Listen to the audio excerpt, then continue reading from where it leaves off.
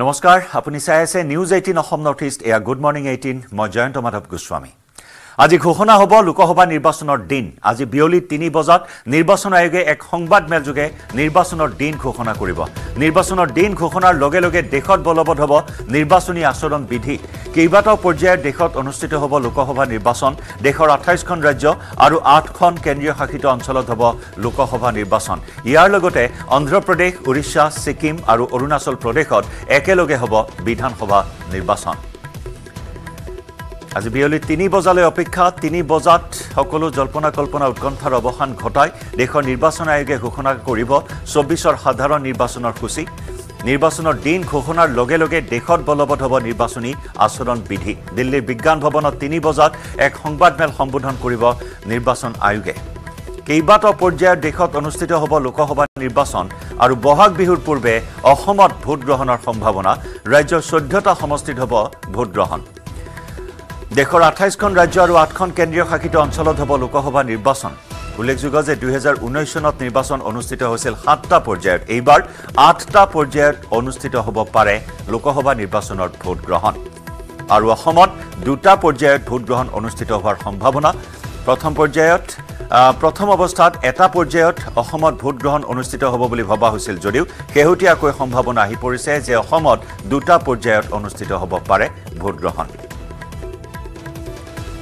2019 চনৰ লোকসভা নিৰ্বাচনত অসমত 3টা পৰ্যায়ত ভোট গ্ৰহণ হৈছিল আৰু এইবাৰ হয়তো 2টা পৰ্যায়ত ভোট গ্ৰহণ হ'ব পাৰে অসমৰ 14টা সমষ্টিৰ বাবে 28খন ৰাজ্য 8খন কেন্দ্ৰীয় শাসিত অঞ্চলত 8টা পৰ্যায়ত এইবাৰ ভোট গ্ৰহণ অনুষ্ঠিত হোৱাৰ সম্ভাৱনা লগতে 4খন ৰাজ্যৰ বিধানসভা নিৰ্বাচনো একেলগে অনুষ্ঠিত হ'ব আৰু তাৰ সূচীও আজি ঘোষণা কৰিব নিৰ্বাচন আয়োগে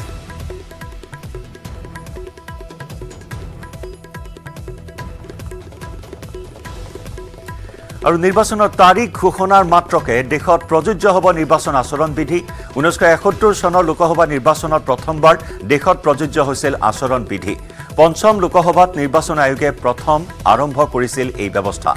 নিৰ্বাচন আচৰণ বিধি বলবৎ হ'লে কি কৰিব পাৰিব মন্ত্ৰী চৰকাৰী বিভাগে ঘোষণা কৰিব নোৱাৰিব অৰ্থনৈতিক অনুদান মন্ত্ৰী চৰকাৰী বিভাগৰ অৰ্থনৈতিক অনুদানৰ প্ৰতিশ্ৰুতি নিষিদ্ধ শাসকীয় পক্ষই স্থাপন কৰিব নোৱাৰিব আধাৰশিলা আঁচনি প্ৰকল্প ঘোষণা সম্পূৰ্ণৰূপে নিষিদ্ধ চৰকাৰৰ ৰাস্তা নিৰ্মাণ পানী যোগান ব্যৱস্থা আদিৰ ঘোষণা নিষিদ্ধ চৰকাৰী ৰাজহুৱা খণ্ডত এড হক নিযুক্তি প্ৰদান কৰিব নোৱাৰিব মন্ত্ৰী চৰকাৰী বিভাগে ঐচ্ছিক অনুদান দিব নোৱাৰিব নিৰ্বাচনী প্ৰচাৰত চৰকাৰী তন্ত্ৰ ব্যৱহাৰ কৰিব নোৱাৰিব চৰকাৰী গৃহক নিৰ্বাচনী কাৰ্যালয় হিচাপে ব্যৱহাৰ কৰিব নোৱাৰিব চৰকাৰী বিজ্ঞাপন সম্পূৰ্ণৰূপে বন্ধ সাম্প্ৰদায়িক মন্তব্য কৰাৰ ক্ষেত্ৰত বাধা ভাষিক ধৰ্মীয় গোটৰ মাজত সংঘাতৰ সূত্ৰপাত হ'ব পৰা মন্তব্য কৰিব নোৱাৰিব এটা দলৰ কৰ্মীয়ে আন দলৰ প্ৰচাৰত বাধা দিব নোৱাৰিব নিৰ্বাচন আচৰণ বিধি বলবৎ হ'লে প্ৰযোজ্য হোৱা আন নিয়মসমূহৰ মাজত আছে ৰাজহুৱা স্থান হেলিপেড সকলো ৰাজনৈতিক দলে সমানে ব্যৱহাৰৰ সুযোগ পাব লাগিব চৰকাৰী জনসংযোগ ব্যৱস্থাত পক্ষপাতমূলকভাৱে শাসক দল সম্বন্ধীয় ৰাজনৈতিক বাতৰি প্ৰচাৰ কৰিব নোৱাৰিব নিৰ্বাচনী প্ৰচাৰৰ স্থান আৰু আন তথ্য আৰক্ষীক আগতীয়াকৈ অৱগত কৰিব লাগিব নিৰ্বাচনী আচৰণ বিধিৰ সন্মত স্বীকৃতি নাই নিৰ্বাচনী আচৰণ বিধিৰ বিধিসন্মত স্বীকৃতি নাই কিন্তু চিআৰপিচি জনপ্ৰতিনিধি আইনৰ অধীনত গোচৰ ৰুজু কৰিব পৰা যায় নিৰ্বাচনী প্ৰতীক সংৰক্ষণ আবণ্টন অধিনিয়ম 1968 দফা 16 কৰ অধীনত নিয়ম উলংঘা কৰা দলৰ বিৰুদ্ধে নিৰ্বাচন আয়োগে শাস্তিমূলক ব্যৱস্থা গ্ৰহণ কৰিব পাৰে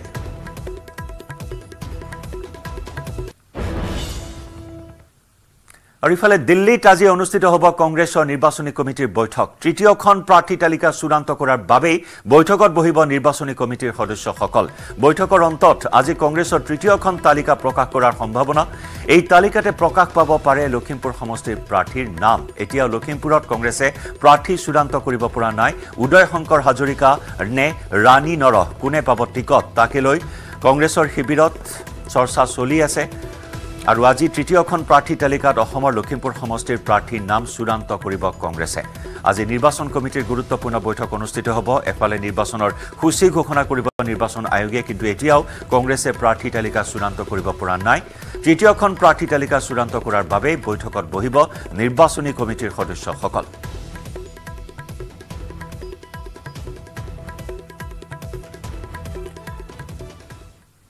আজি বাজপেয়ী ভৱনত বিজেপিৰ জৰুৰী বৈঠক এই বৈঠকত উপস্থিত থাকিব লাগিব ৰাজ্যৰ প্ৰতিজন বিজেপি বিধায়ক ৰাজ্যিক বিজেপিৰ মুখ্য কাৰ্যালয়ত বৈঠকত উপস্থিত থাকিব লোকসভা নিৰ্বাচনৰ প্ৰতিগৰাকী প্ৰাৰ্থী পুৱা 11 বজাৰ পৰা অনুষ্ঠিত হ'বলগীয়া বৈঠকত উপস্থিত থাকিব মুখ্যমন্ত্ৰী হিমন্ত বিশ্ব শৰ্মা এই বৈঠকত লোকসভা নিৰ্বাচনৰ প্ৰচাৰ তথা ৰণনীতি সন্দৰ্ভত আলোচনা কৰা হ'ব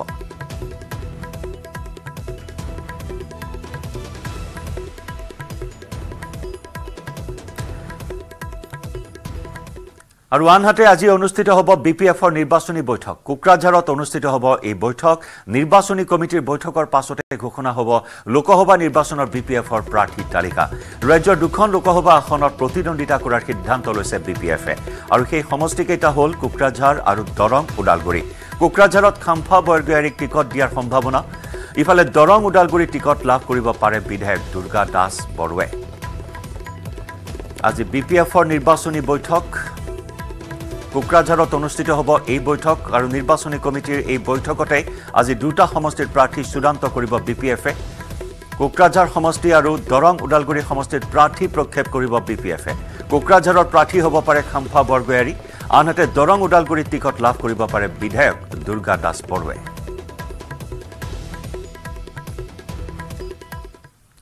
কাক লৈ পুনৰ প্ৰতিক্ৰিয়া মুখ্যমন্ত্ৰী ডক্টৰ হিমন্ত বিশ্ব শৰ্মাৰ কা আন্দোলন সন্দৰ্ভত এদিন বুজি পাব অসমবাসীয়ে আন্দোলন এৰিলেই ৰাইজে বুজি পাব সকলো এদিন কা আন্দোলনত শহীদ হোৱা 5 জন যুৱকৰ ঘৰলৈ যোৱাৰো আশ্বাস দিলে মুখ্যমন্ত্ৰীয়ে নাগৰিকত্ব সংশোধনী আইনৰ জৰিয়তে অসমলৈ বিদেশী নাহে বুলিও মন্তব্য কৰিলে মুখ্যমন্ত্ৰীয়ে In the context of Assam, because we have already captured the data, there is nothing new is going to happen for CA. That is why you have seen till today,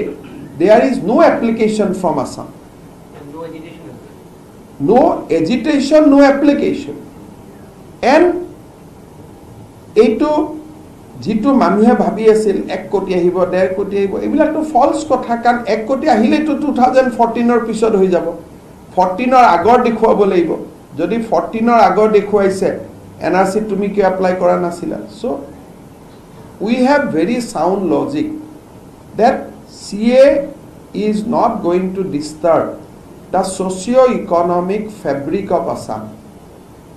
In my informal interaction with many people, last 2 years I tried to convince.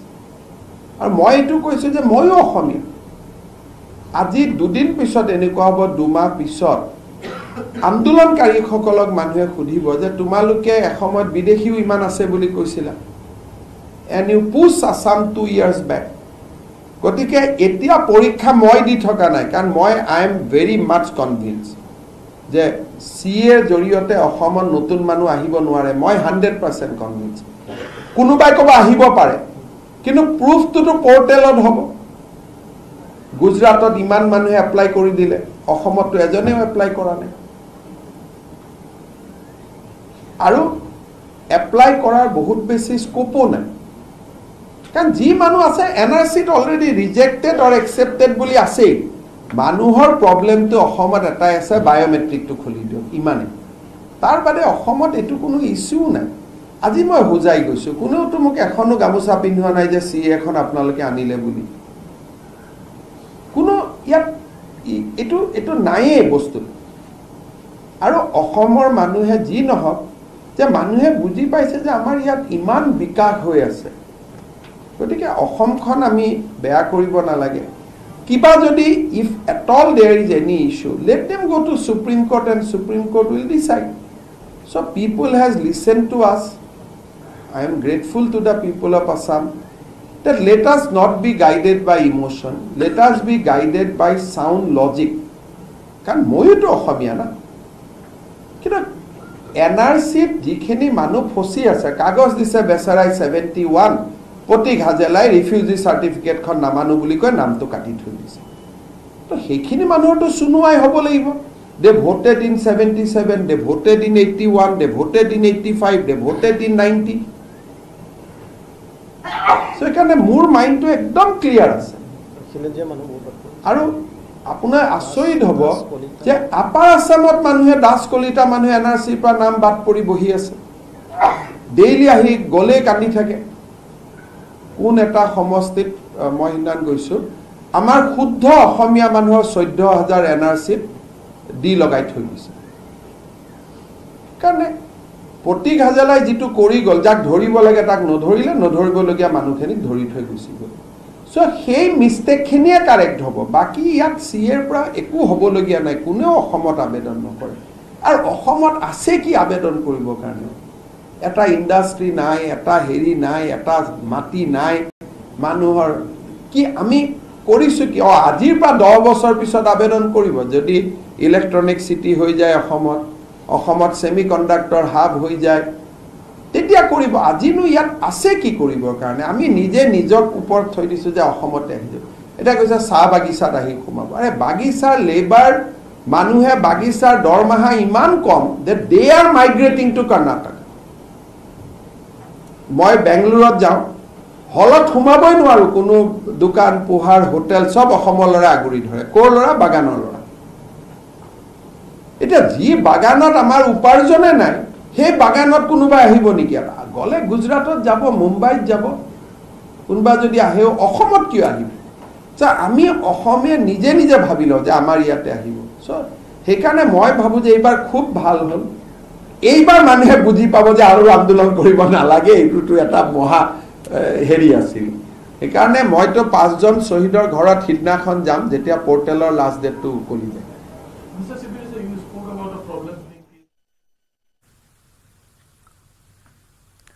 নিশা মৰিয়নিৰ দৈনিক বজাৰত সাংসদ গৌৰৱ গগৈ শুকুৰবাৰৰ দিনটোত যোৰহাট বোকাখাট তিতাবৰ আৰু শিৱসাগৰত নিৰ্বাচনী প্ৰচাৰ চলোৱাৰ পিছত নিশা মৰিয়নিত উপস্থিত হয় সাংসদ গৌৰৱ গগৈ দৈনিক বজাৰৰ ৰাধা গোবিন্দ মন্দিৰত সপ্তাহজোৰাকৈ অনুষ্ঠিত হৈ থকা অখণ্ড কীৰ্তন কাৰ্যসূচীত উপস্থিত হৈ আশীষ গ্ৰহণ কৰে সাংসদগৰাকীয়ে ভক্তসকলৰ সৈতে আহাৰ বিতৰণ কাৰ্যসূচীটো অংশগ্ৰহণ কৰে গৌৰৱ গগৈ প্ৰিয় নেতাগৰাকী কাষত পাই সেলফি ল'বলৈ হেতা ওপৰা লগালে উপস্থিত লোকসকলে আনহাতে লোকসভা নিৰ্বাচনত যোৰহাটৰ ৰাইজে আশা কৰা মতে এক শক্তিশালী কণ্ঠ লাভ কৰিব বুলি প্ৰকাশ কৰে গৌৰৱ গগৈ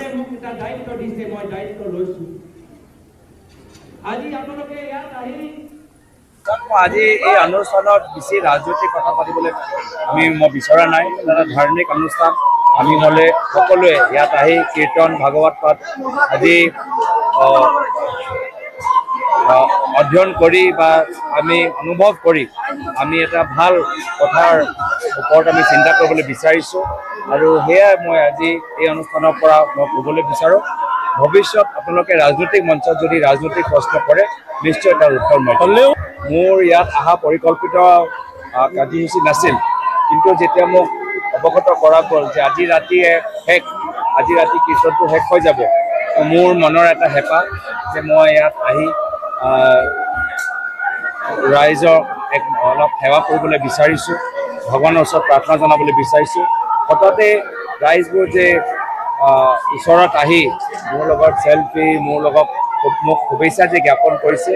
মই তাৰ অনুমান কৰিব পাৰোঁ যে মৰিয়নি অঞ্চলতো ৰাইজে আমাক যথেষ্ট ভাল পাইছে আৰু মই আশা কৰোঁ যে অহা নিৰ্বাচনত ৰাইজৰ আশা মৰ্মে যোৰহাট লোকসভা সমষ্টিৰ পৰা এজন শক্তিশালী প্ৰতিনিধি এজন শক্তিশালী কণ্ঠ আপোনালোকে ভৱিষ্যত দিল্লীত সদনত নাপাব News 18 নেটৱৰ্কৰ মেগা অপিনিয়ন পোলে অসমত বিজেপিক দিছে 12খন আসন বিপৰীতে নিৰ্বাচনত কংগ্ৰেছে এখনো আসন লাভ নকৰাৰ ভৱিষ্যৎবাণী কৰিছে অপিনিয়ন পোলে এই অপিনিয়ন পোলে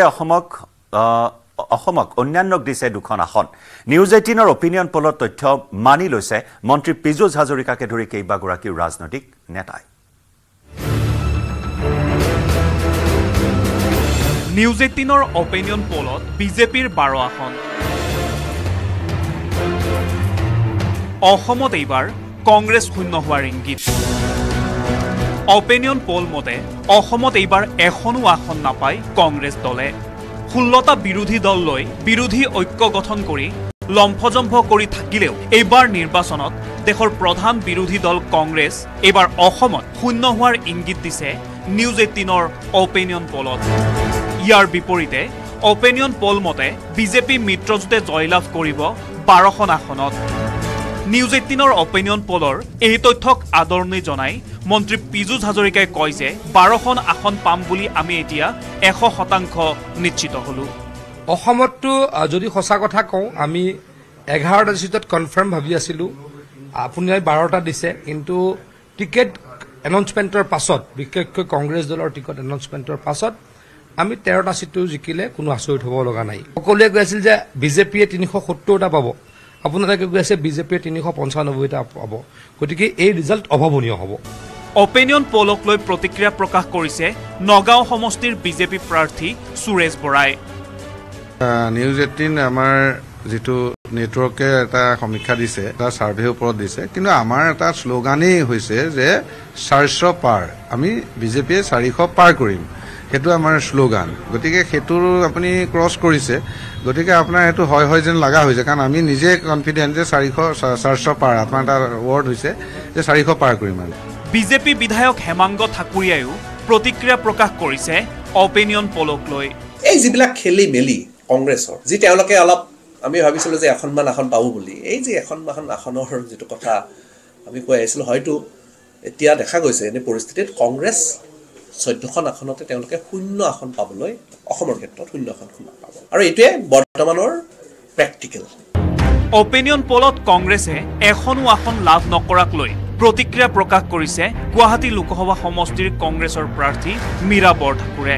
অপিনিয়ন পোলটো ৰাইজে কি অপিনিয়ন লৈছে আমাৰ লগত ওলক সেই অপিনিয়নটো আমি কম গতিকে অপিনিয়ন পোল বহু সময়ত মানে আমি নোহোৱাও দেখিছো গতিকে আমাৰ বিশ্বাস 10+ সিট আমি পাম গতিকে অপিনিয়ন পোলটো এতিয়া ইলেকশ্যনৰ ডেটে ডিক্লেয়াৰ হোৱা নাই গতিকে এটো মানুহৰ মনস্তাত্ত্বিকভাৱে খেলিবৰ কাৰণে মানসিকভাৱে হতাশ কৰিবৰ কাৰণে এটো এটা মানে পৰিবেশৰ সৃষ্টি কৰিছে ইপিনে অপিনিয়ন পোল মতে বিৰোধী দলে লাভ কৰিব মাত্ৰ 2খন আসন ইয়াৰে এখন পাব AIUDF দলে আৰু আনখন আসন লাভ কৰিব BPF দলে অপিনিয়ন পোলত BPF দলে এখন আসন লাভ কৰাটো আৰু কংগ্ৰেছ দলে এখনো আসন লাভ নকৰাটোৱে বিশেষ তাৎপৰ্য বহন কৰিছে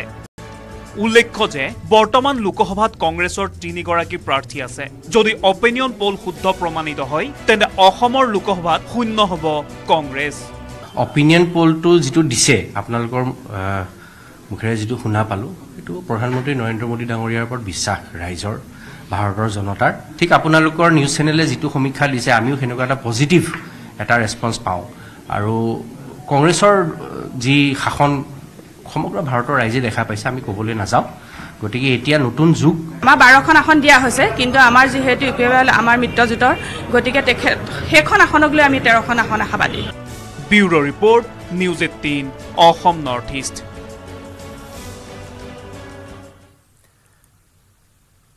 নিউজ 18 নেটৱৰ্কৰ মেগা অপিনিয়ন পোলক লৈ মুখ্যমন্ত্ৰীৰ প্ৰতিক্ৰিয়া অপিনিয়ন পোলৰ তথ্য মানি ললে মুখ্যমন্ত্ৰীয়ে নৰেন্দ্ৰ মোদীয়ে তৃতীয়বাৰৰ বাবে দেশৰ প্ৰধানমন্ত্ৰী হ'ব বুলি প্ৰবল আত্মবিশ্বাসী মুখ্যমন্ত্ৰী অসমৰ 14টা সমষ্টিৰ 13টা সমষ্টিতে বিজেপি মিত্ৰজোঁটৰ প্ৰাৰ্থীৰ জয় হ'ব বুলি দাবী কৰে মুখ্যমন্ত্ৰী ডক্টৰ হিমন্ত বিশ্ব শৰ্মাই মই এটো ক'ব খুজিছো যে CNN নেটৱৰ্ক নিউজ 18 যেটো অপিনিয়ন পোল সেই অপিনিয়ন পোল আৰু জেনাৰেল যেটো assessment of the people they R matching যেনেকৈ অসমত কৈছে 14টা ভিতৰত 12টা পাব ইলেকশ্যনৰ টিকট দিয়াৰ আগলৈকে কংগ্ৰেছে আমি 12টাতে আছিল টিকট দিয়াৰ পিছত আমি 13টা হৈ গলো বাট 12 আৰু 13ৰ পাৰ্থক্যটো বহুত বেছি নাই সেইকাৰণে মই এইটোকে কম যে অপিনিয়ন পোলছ is almost মানুহৰ যেটো ধাৰণা আৰু অপিনিয়ন পোলাৰ ম্যাচিং এতিয়া বাকি ৰিজাল্টৰ পিছত চাব লাগিব আমাক দিছে 12 কিন্তু আমি পাব লাগে 13 কংগ্ৰেছ কি জানি 1 হ'ব পাৰে অসমত 0 হ'ব পাৰে কিন্তু আমিতো 13 মই অত্যন্ত আশাবাদী যে 14টা সমষ্টিৰ 13টা সমষ্টিত ভাৰতীয় জনতা পাৰ্টি আৰু ইয়াৰ মিত্ৰগোষ্ঠী বিজয়ী হ'ব আৰু প্ৰধানমন্ত্ৰী নৰেন্দ্ৰ মোদী ডাঙৰীয়া তৃতীয়বাৰ প্ৰধানমন্ত্ৰী হোৱাৰ এই যাত্ৰাত অসমে এক গুৰুত্বপূৰ্ণ ভূমিকা ল'ব মোদী ডাঙৰীয়া প্ৰধানমন্ত্ৰী হ'ব হি এতিয়া সম্পূৰ্ণ সন্দেহৰ বাহিৰত কিন্তু মোদী ডাঙৰীয়াৰ এই দিগ্বিজয় যাত্ৰাত ভাৰতৰ এই দিগ্বিজয় যাত্ৰাত অসমে এটা গুৰুত্বপূৰ্ণ ভূমিকা ল'ব লাগে কোন প্ৰাৰ্থী হি কোনো ক্ষেত্ৰতে পইণ্ট অফ কনচিডাৰেশ্যন এই কাৰণেই নহয় যে প্ৰাৰ্থী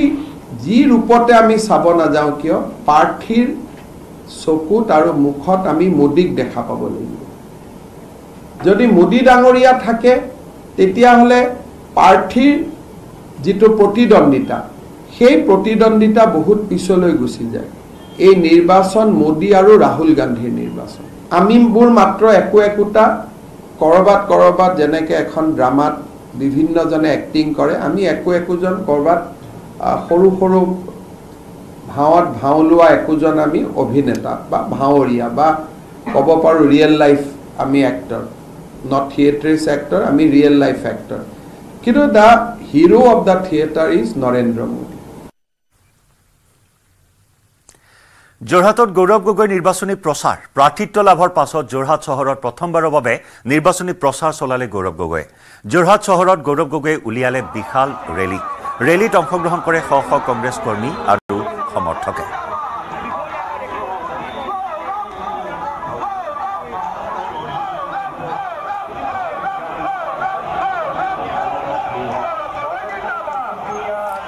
আৰু এনেদৰে নিশাৰ ভাগত যোৰহাটৰ বিভিন্ন প্ৰান্তত গৈ প্ৰচাৰ অভিযান চলাইছে যোৰহাটৰ কংগ্ৰেছ প্ৰাৰ্থী গৌৰৱ গগৈ আৰু গৌৰৱ গগৈৰ এই প্ৰচাৰ অভিযানৰ সময়ছোৱাত ৰাজপথত দেখিবলৈ পোৱা হ'ল এক প্ৰকাৰ জনসমুদ্ৰৰ সৃষ্টি হ'ল আৰু নিশাৰ এই সমদলত উপস্থিত আছিল আমাৰ সাংবাদিক গৌতম বৰা যুগুত কৰা এক বিশেষ ৰিপৰ্ট এই মুহূৰ্তত আগবঢ়াম ইতিমধ্যে যোৰহাটত নিৰ্বাচনী ৰণত ঢোকা বজাইছে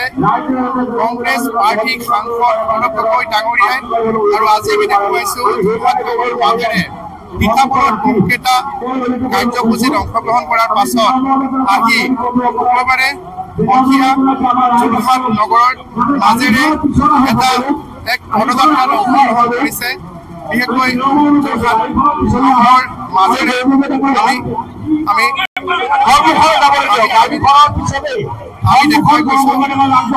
আমি দেখুৱাই গৈছো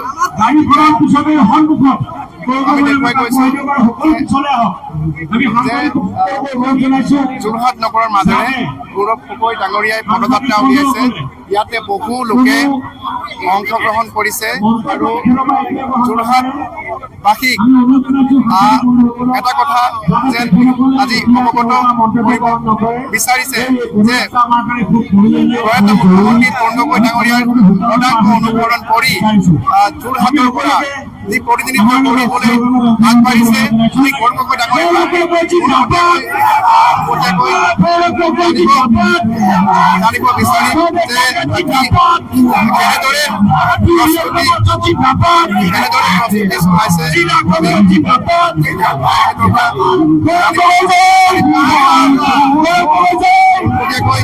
আমি দেখুৱাই গৈছো যে এই পদযাত্ৰা কংগ্ৰেছ আৰম্ভ হৈ মাজেৰে আগবাঢ়িছে আৰু আগবাঢ়ি গৈ কেবিৰতে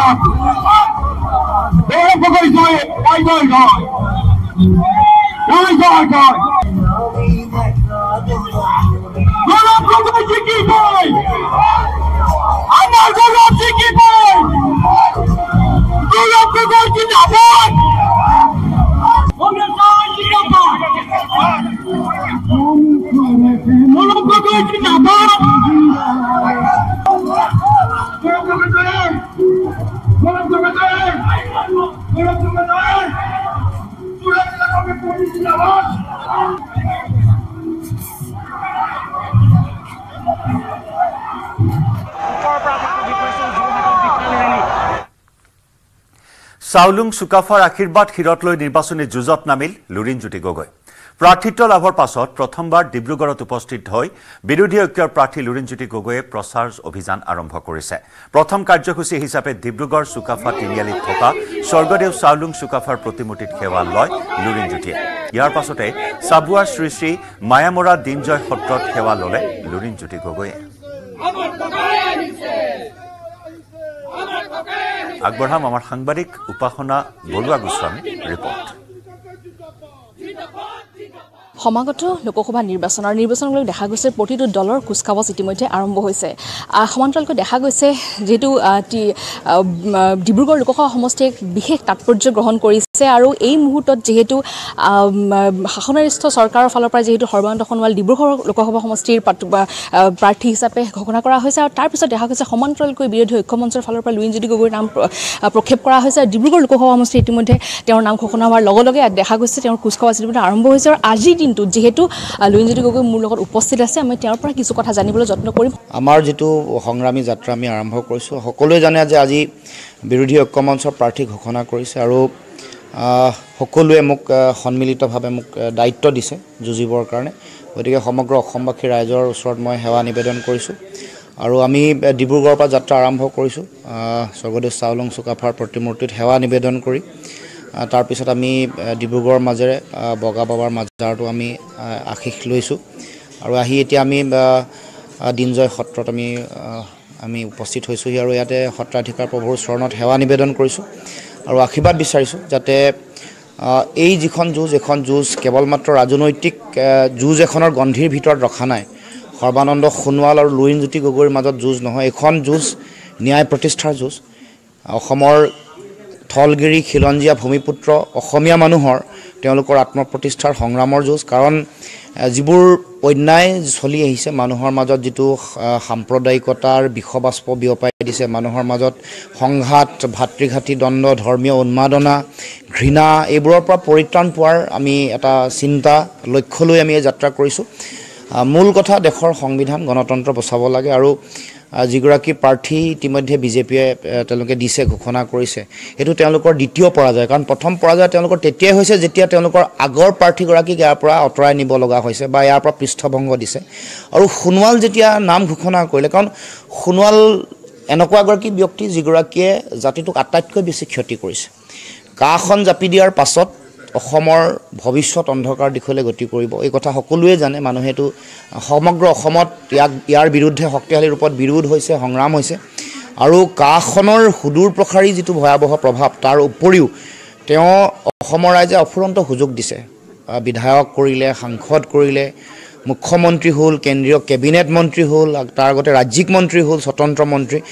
এই পৰিক্ৰমাটোত তেওঁ কিন্তু ডিব্ৰুগড়বাসী ৰাইজ বা অসমবাসী ৰাইজক দিয়াৰ যিটো আমি যদি হিচাপ লওঁ তেতিয়াহ'লে শূন্য এক জাতীয় প্ৰশ্নত সদায় আপোচ কৰিছে একেবাৰে নিৰ্লজ্জ আত্মসমৰ্পণ কৰিছে কেৱল মাত্ৰ নিজৰ ক্ষমতা আৰু পৰিভ্ৰমী পক্ষীৰ দৰে এবাৰ কোনো এটা সমষ্টিৰ দায়বদ্ধতা পালন নকৰি ডিব্ৰুগড়ত যদি সাংসদ হৈছে ডিব্ৰুগড়ৰ পৰা পলাই আকৌ মাজুলীলৈ গৈছে মাজুলীৰ পৰা যদি বিধায়ক হৈছে তাৰ পৰা পলাই আকৌ লখিমপুৰলৈ আহিছে এনেকৈ যিটো তেওঁৰ পলায়নবাদী যিটো মানসিকতা পৰিভ্ৰমী পক্ষীৰ দৰে তেওঁৰ যিটো কথা এইটোৱে প্ৰমাণ কৰে তেওঁ কোনো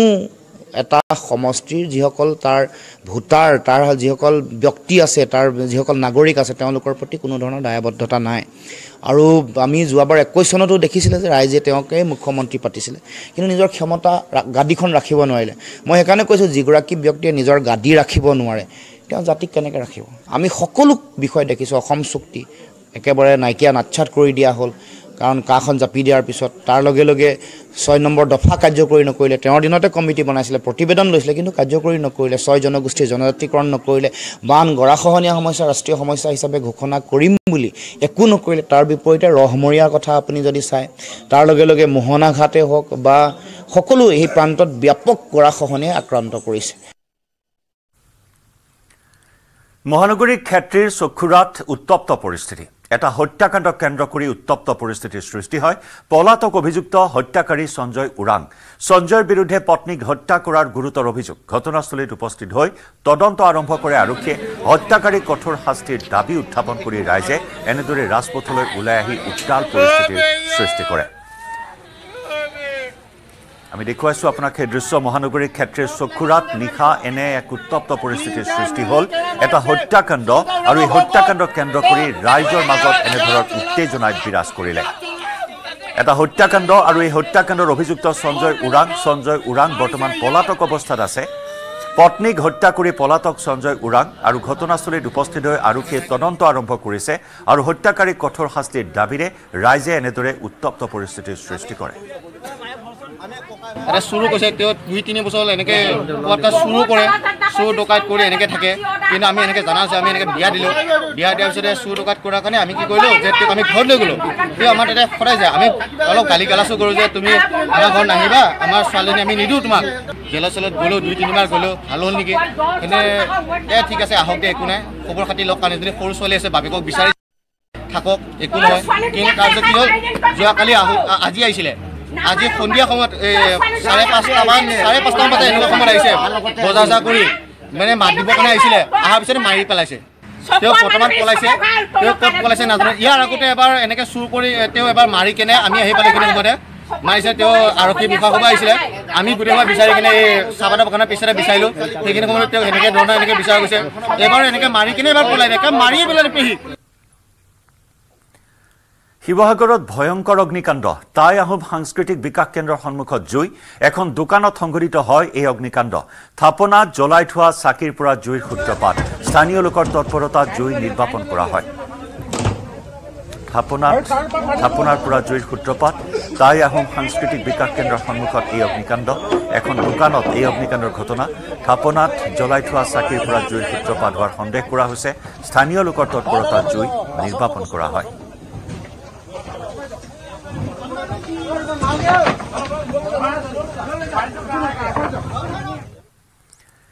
নিৰ্বাচনী আচৰণ বিধি বলবতৰ পূৰ্বে কেন্দ্ৰীয় জাহাজ পৰিবহণ মন্ত্ৰণালয়ে ব্ৰহ্মপুত্ৰৰ জলপথৰ 10টা প্ৰকল্পৰ বাবে 645 কোটি টকা আবণ্টন দিছে সৰ্বানন্দ সোণোৱাল নেতৃত্বাধীন মন্ত্ৰণালয়ে কালি অসমৰ বাবে এই বৃহৎ ধনৰ আবণ্টন দি এই প্ৰকল্পকেইটাই ব্ৰহ্মপুত্ৰৰ নদী পৰ্যটনৰ লগতে জলপথৰ যোগাযোগৰ ক্ষেত্ৰত নতুন দিগন্তৰ সূচনা কৰিব বুলিও মন্ত্ৰীগৰাকীয়ে প্ৰকাশ কৰে কেন্দ্ৰীয় চৰকাৰৰ সাগৰমালা কাৰ্যসূচীৰ অধীনত এই প্ৰকল্পটোৰ 100% ব্যয় বন্দৰ জাহাজ আৰু জলপথ মন্ত্ৰণালয়ে বহন কৰিব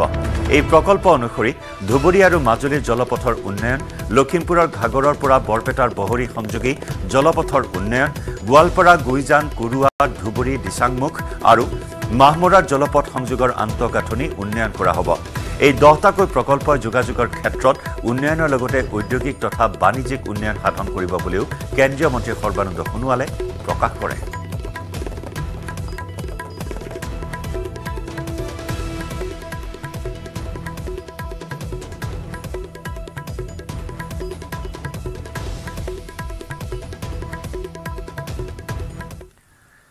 হাতচিঙিমাৰীৰ খুপাটিয়া বজাৰত ভয়ংকৰ অগ্নিকাণ্ড এই অগ্নিকাণ্ডত ভস্মীভূত কেইবাখনো দোকান অগ্নিকাণ্ডত বজাৰখনৰ বিস্তৰ ক্ষয়ক্ষতি জানিব পৰা হোৱা নাই অগ্নিকাণ্ডৰ কাৰণ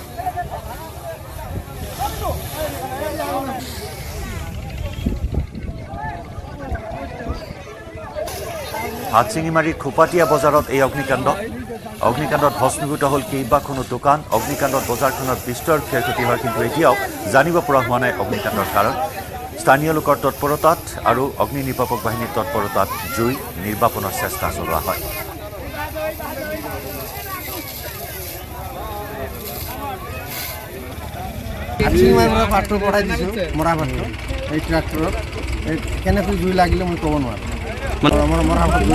কিমান মন আছিলে 90 মন আছিল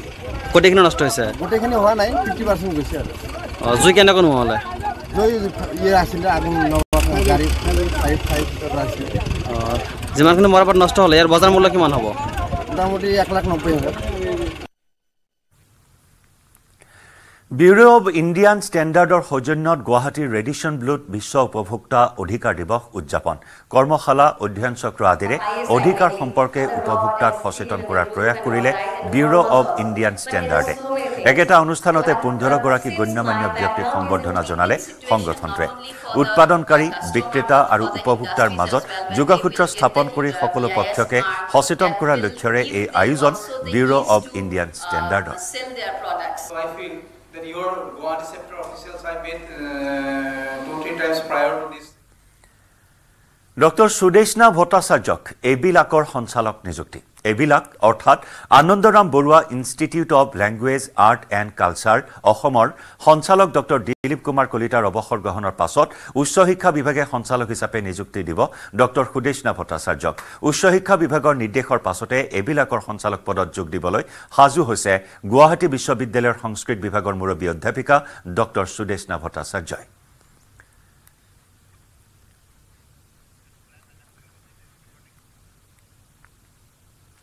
আৰু ইয়াৰ সৈতে সময় হ'ল গুড মৰ্নিং 18 পৰা বিদায় লোৱাৰ খন্তেক বিৰতিৰ পিছতে লৈ আহিম দ্ৰুত সংবাদ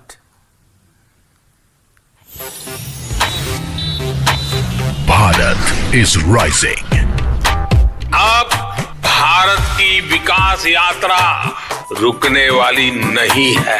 Watch PM Modi share his thoughts on India's emergence as a global power at this year's Rising Bharat Summit. Dream Sports presents News18 Rising Bharat Summit in partnership with Hindustan Times, 19th and 20th March. ভাৰতৰ গৌৰৱ